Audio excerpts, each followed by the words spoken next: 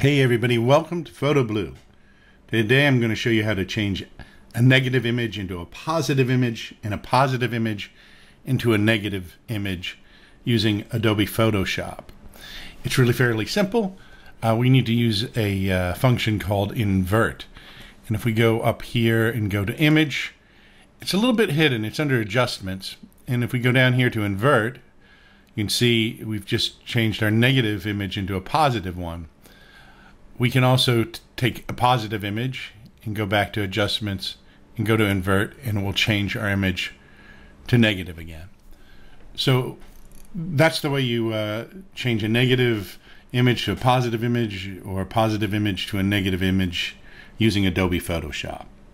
This has been Photo Blue, and I'll see you next time. Don't forget to like, share, and subscribe.